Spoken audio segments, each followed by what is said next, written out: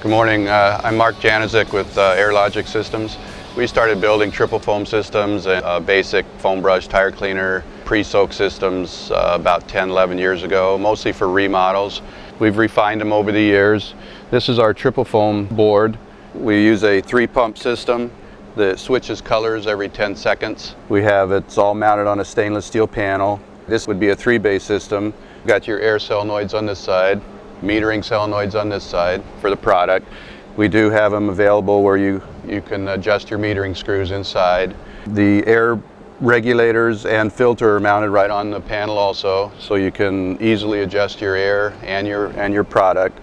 This system here, we use just a small, easily programmable PLC to run everything for it, and very easily installed. You bring 110 into this side here, and everything else is pre-wired for you. This system is set up with 1/4-inch polyflow fittings for all your tubing. And it also comes, which isn't in this picture, but it does come with the 3 tanks, the Hydrominders, and that type for the mixing.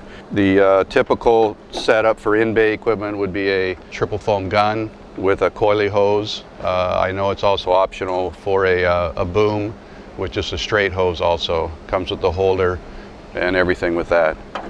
We built in open weep system for it, which is optional. Our other boards are built along the same line, not as technical as this, for foam brush, tire cleaner, pre-soak. We've done these for years for, like I said, for remodels.